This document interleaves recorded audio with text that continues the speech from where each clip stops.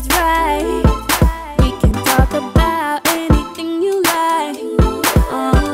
Just listen.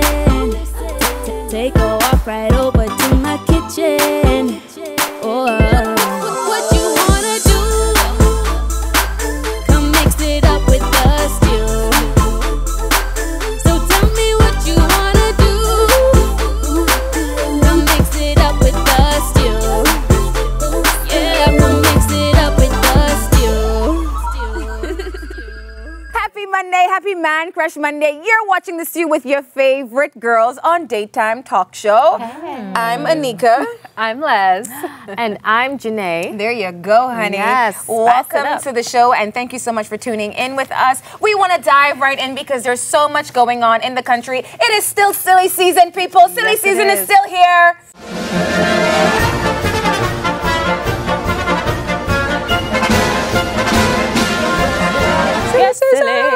And I don't know if you've watched the convention last week. There's been a lot going on. Ooh, there sure has. But now we have Mr. Alfred Sears now vying for the seat.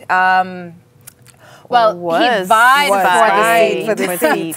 And he did not get the majority of votes. It was an absolute landslide victory for Prime Minister Perry Christie, who will remain uncontested, I guess. Isn't that crazy? After 100 years, you can still rule a country? Pretty much. Hey, one shuffle Castro did it, so why not? You know? But for me, it is really reminiscent of what happened with Loretta Minnis, in my opinion anyway. She claimed that she was done wrongly, and then we know on this side, Alfred says Sears really didn't get the best end of this stick. Yeah, but according to an article in the Daily, articles in the dailies last week, he said that he's going to remain faithful to the party and committed to the party because he feels that the PLP is still the best party to progress the country further, and he will continue to be in the party. Because I know that was one of the things that everyone was wondering about, you know, is he going to stay, is he going to leave, what's going to happen, but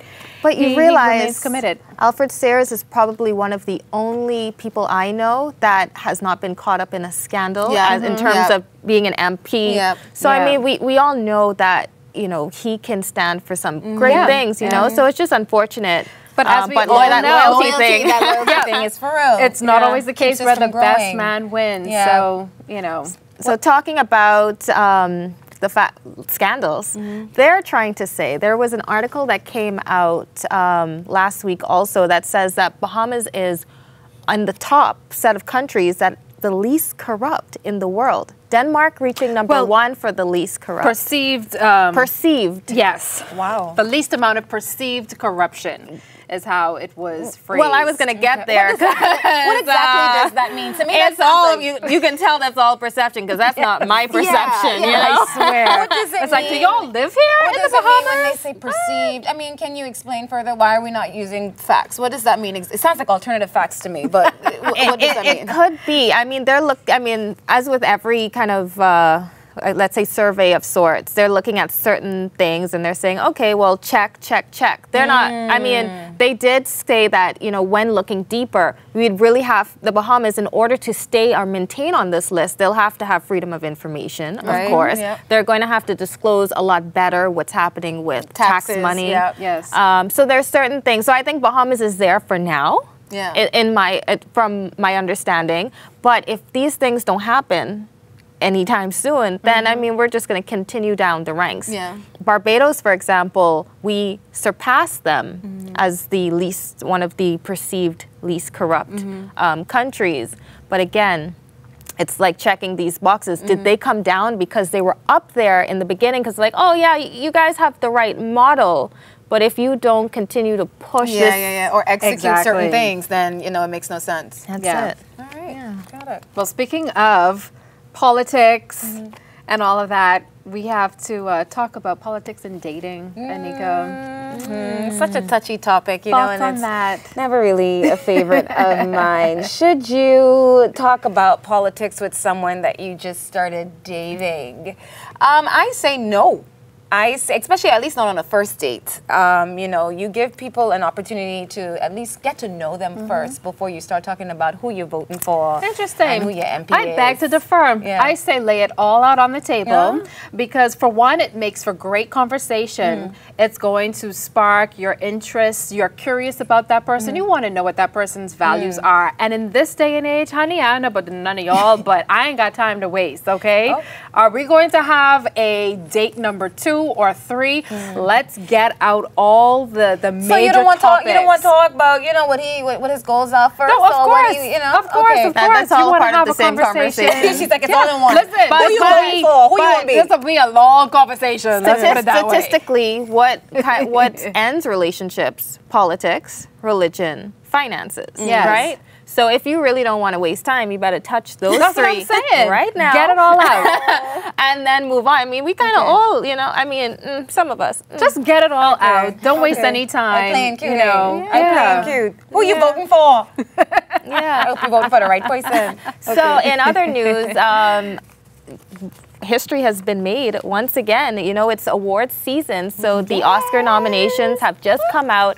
And our dear Viola Davis has surpassed the number of nominations for an African American in general. Yes. She surpassed the tie she had with Whoopi Goldberg. Right. And congratulations to Viola Davis. She has made history once again. Now, I have to watch Fences. I have not watched it. I actually have to watch some of her movies in general because she has been killing it. I can tell you, I've seen all 3 of the movies that she's been nominated for an Oscar for. And what I find so absolutely incredible and amazing that I love about Viola Davis in both Doubt and Fences, to me, there was literally one scene that lasted all of, I don't know, 4 to 5 minutes where she killed it. It was the Oscar nominated scene, both in Doubt and now in Fences, that got her the nomination, and there you go. Can you act it out for me? To her. Yeah, can you do one of them? Just what is? We don't have enough time, hon. Oh, sorry. there you go. But anyway, so yeah, no, I mean that's amazing, and you know, when we can put on these performances and you know, kind of connect with it, it's just such an and you know what, thing. ladies, also on the topic of films, congratulations to our very own Kareem Mortimer, filmmaker right here from the 242. He just recently released his teaser trailer for his feature film Cargo, which, oh, can I just say this real quick? It was actually a part of it filmed in my neighborhood the other day. This was like last year before last? Anyway, it was so strange, but I came home and I got a little notice that I guess informed everyone in the neighborhood, don't be alarmed if you see a big trailer and this and that and people moving about. It's just a film, a small little film that's being shot. So many a day I was able to be like, oh, hey, cool, guys. Anyway. Sidebar. Congrats, but yes, congratulations to Kareem and the entire team on that. Looking forward to seeing Cargo when it's released. Yeah. So, yeah. So, Anika, another 242 congratulations news. It's pageant season, and our Miss Universe, Sherelle Williams, has completely killed it. She has slaughtered on the grand stage in none other than Mr. Theodore Elliott. Oh my goodness, look at that dress. Oh, she killed it. Yeah, Gotta say congratulations to the both of them. Theo, we love you so much. Sherelle, and it was the first time, according to Theo, I saw the social media post. It was the first time in 13 years that a Bahamian designer was responsible for the Miss Bahamas contestant wearing that outfit, wearing a gown. So congratulations. And congratulations for competing and well done at the pageant. It was it was yesterday. Yeah, it was in the Philippines. In the Philippines. And she did extremely well. So congratulations, and we can't wait for you to come home. Yeah. And we've got more still, ladies, on the other side of the break. Our Man Crush Monday. Well, it's several of them. It's Men Crush Monday today. You don't want to go anywhere. We're talking artists. We're talking ParticiPAINT. On the other side of this, we'll see you when we get back.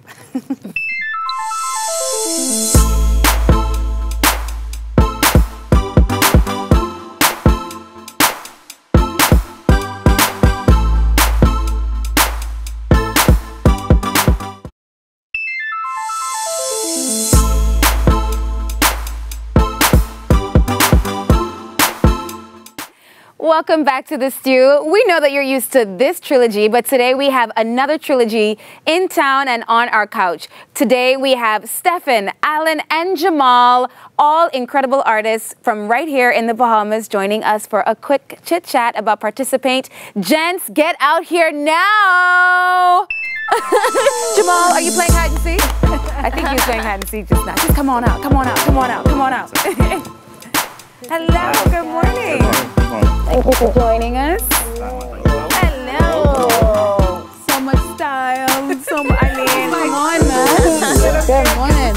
Take a seat, gents. Round and round. What am I thinking? How you guys doing? Awesome. First of all, you look so dapper as per usual. Thank you so much for joining us. Yes. We know you all as individual, like, incredible artists, but I think it's absolutely amazing that you've come together to form 3rilogy. You know, we know, Stefan, you've had Airbrush Junkies for what is it, 25 years? 25 years. In Marathon Mall. We know Allan from seeing your murals on Bay Street, and now with the salt art that's gone viral. And of course, we have the celebrity artist here who's done work for everybody from Obama to DJ Khaled. So how do you infuse or fuse all of this superpower into one that's now 3rilogy? Like, yeah. Well, getting that that energy from each artist, we wanted to create something that's new. We wanted to create a masterpiece. After constant comparisons, and I felt that people trying to make us rivals, we decided to turn the concept on its head, and let's create a 3rilogy. There's a range of artists that has eclectic styles. We would do from portraits to landscapes, every material, and what Allan doing, every material that aren't traditional art materials. Food, everything. Salt and everything. And so I think it's a beautiful thing as we collaborate to create a masterpiece. Right now it's called ParticiPAINT. And it's where you get an opportunity to get into our space as artists and to paint with us, to chill with us, and to help us create a masterpiece. Each person's gonna have blank canvases, and you could make your mark, and you could come and have a drink, listen to some music by DJ SL, DJ Ignite. It's gonna be the greatest entertainment. So, Jamaal, seeing as you were the first one to speak of, should I take it then that you consider yourself the brainchild of this operation? Well, he's actually the mouthpiece. I'm talking so we dubbed him. We dubbed him. Yeah, I'm the but I mean, I came up with the idea a couple years ago. Okay. It was actually a dream of mine. I wanted to work with these guys. I wanted, because I knew Jamaal from back then, from when he was in high school and he was doing his drawings, and I always used to try and encourage him to get into the airbrush, you know what I mean, to apply the airbrush to his work. And then Allan, I knew Allan too, and we bumped into each other too. One time I was doing some artwork on the street at this barbershop, right? Right. That was high school then. Yeah, and it's high school too. So, and I was following, their careers as well, and I was always admiring their work and inspired by their work too. So I wanted to work. Did I just hear that Allan was a barber? Is that what you just said? No. I was doing some work on a barbershop. Yeah, he was doing I was about to say. hook a brother up. I know. I was like, whoa. So I was like, you know what? We just need to come together, like Voltron. I remember Stefan saying this like for a few years. Yeah, I used to be after these guys. And I think it's a good thing for an artist. For me, these guys inspire me. It's a great thing. This is who I look up to. And a good thing about the camaraderie is we're actually friends. We have a friendship where we don't always talk about art. And so I think it's other stuff. Other stuff, huh? Yeah, other stuff. So, Allan, what's it like for you with your, experience and your talents collaborating with these guys? Because each of you are so unique in your own special way. That's what makes the salad so good. Yeah, absolutely. Yeah, man, I love and respect these guys, man. So that makes it fun, you know. I love that you said that. You said people try to compare you and make you rivals, but I've noticed that you've collaborated, which is something we don't see often. People feel like they have to compete as opposed to working together. So what kind of advice do you give to young people, you know, entrepreneurs coming up that may want to collaborate with other people but feel like, you know, I want to share, I don't want, like, you know. Yeah, once they become the best version of themselves, I know that's been said a lot. I mean, once they do that, they don't have anything to worry about. Right. You know, they don't have anything to worry about. No finger on a hand like it is competing with it. You know, the other finger, so it's not. Okay. You know, you can never lose. Yeah, what's for you is for you. Yeah. And we took the concept that, you know, we're movements within ourselves, but we're a force when we're together. I You know, love we could that. just make it stronger, and it has. That was I Neil, right? remember. I could say, you know, Karaoke session. Right there. you know, and I remember we was doing a painting at an event, and I had my struggles with a part of it. Like I was, we wanted to do the sketch part. I said, well, Allan better for that, because, you know, Allan could use the paintbrush and do that part. And then I'm a guy who would come and do the details, and Allan, you know, we would say highlight them the pieces. I was trying trying to do this lettering, and I was struggling with this. Oh, that's amazing. And then Stefan came and just. So you guys done have a piece together. That's amazing. Okay. Move on the way. A big congrats to you, Allan, because I mean it's been a whirlwind year already, and it just got started. You were featured on BuzzFeed for Salt Bay.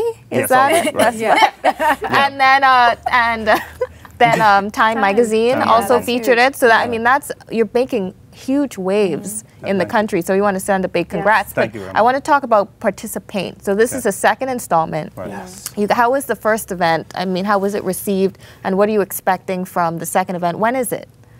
It's February 4th. February Saturday. 4th. Yeah, next week. Next week, The Saturday. first event was great. We got a huge response, and everybody's excited to see the new one. And like artists, this is our second attempt at a piece, and naturally we would improve it.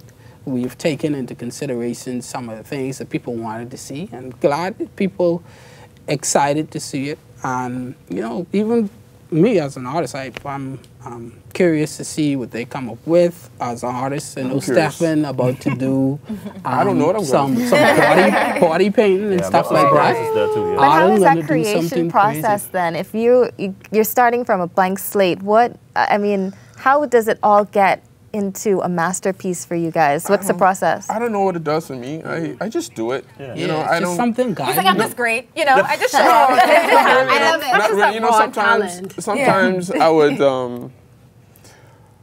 You know, I love Pinterest. Yeah. And I go on Pinterest and just to look at the photos, just to get inspiration. Yeah. I get inspiration from everything. Anything I see, even from you guys now. Yeah. You know, and rather than inspired. planning something to paint, I just, you know, I said, you know what, just let me do it. Yeah. Well, guys, we have to wrap things up. But before we do, are there any shout-outs that you want to give to anyone out there? You know, any Well, I like to words of shout out to all of our supporters. You know, I'm grateful for the support everywhere we go. People acknowledge our work. People ask us to take photos with us. And I'd like to encourage all of the youth and the young people who want to achieve their dream. Do not accept the status quo, but transcend that. Don't let people tell you that you can't do what you want to do. People see a situation that they can't deal with and tell you you can't deal with it. All of us has heard all of the naysayers in abundance who say that art isn't a real job, or you can't make money from it. But you know, glad to be a testimony here. Someone who came from the ghetto areas, who went and sat in the seats of the people in the government schools, here, you know, all of us have impacted the country and indeed the world. And I just want to encourage everybody to do that. Well, you know what, guys? I got to say this. What I would love to see in all of your future, and something that I could envision, is perhaps a mural painted by the three of you at the airport as soon as we return back to our shores. Let's speak that into existence. Minister, and we're going to get started with ParticiPAINT, their event. Don't miss it. It's happening Saturday, February 4th at the Art Room on East Bay Street. What's the time? It starts at 7. 7. Ends at 12. Okay, and of course, you know what? Always follow these guys on social media. That's how I know about everything that they're doing. They're all over social media. So we hope to see you there, and we will see you right after this commercial break. This is The Stew.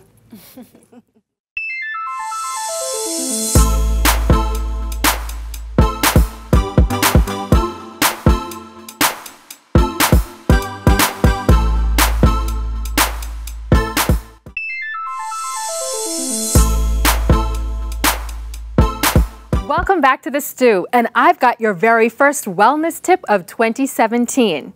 Now, a brand new year usually brings with it personal goals and expectations to achieve a healthier lifestyle. But while most people only consider increasing physical activity and changing eating habits, we must also remember to feed the soul. So while you're getting in gear for the new year with your diet and exercise regimen, take these tips also into consideration for improving your overall well-being by feeding and treating your mind, your soul, and your heart.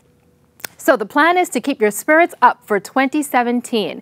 And based on an article I read recently by writer Donna Fitzgerald on thedailypositive.com, I've already put the plans in motion for tip number 1. Volunteering. Not only would others benefit tremendously by you giving of your time and efforts, it's a great mood booster. You could try volunteering at a homeless outreach, youth empowerment organization, senior citizen housing, or a health advocacy group, just to name a few. Tip number 2, try being crafty, artistic, or traveling. These are 3 great ways to explore something new, broaden your horizons, and add another interesting aspect of being alive to your life. When was the last time you read a good book? What a better way to take a trip outside of your neck of the woods than with a seasoned author. Take up a new hobby or try doing something with your hands.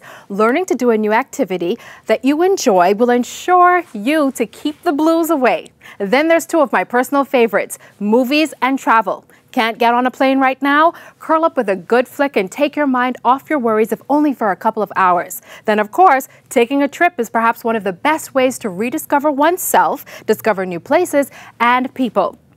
And while we're on the subject of people, the final tip to staving off the blues for 2017, number 3, build relationships. For the individuals that mean the most to you in this world, let them know that as much as possible, and remind yourself as well that you love them by making a greater effort for spending time with them.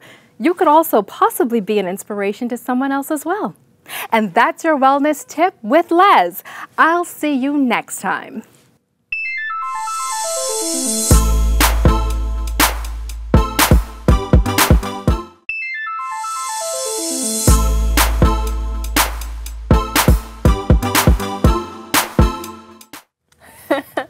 So this has been Monday. I want to send, again, a big thank you to Allan, Stefan, and Jamaal for coming out and talking about 3rilogy, ParticiPAINT, which is happening on February 4th at the Art Room. You guys gonna attend? Oh, for sure. Should we make this like a dating thing for Leslie? Yes. Oh, good Lord. Let's find you a painting, drinking wine kind of man. What is with you two? It's on and popping, girl. It's 2017. We ain't got no time to waste. You talking about you want to talk politics on a date? Make it happen, Let's make it happen. So again, thank you to Sherelle, or not thank you, but congrats to Sherelle Williamson, who competed at Miss Universe this weekend, and a big congratulations to Theodore Elliott, who made such a mark with his gown that she wore on the stage. Yes. Again, a lot to happening in silly season. You don't want to miss out what's going to continue to happen as we approach election time. Oh my, are you registered to vote? I actually have to still go and register. Okay. So I'm registered. let's all go, people. Let's all go together. Yeah. Let's do a big meetup. A big reminder, register to vote. We will be registering to vote. And we'll see you on Wednesday. Have a good one. When the vibe is right, we can talk about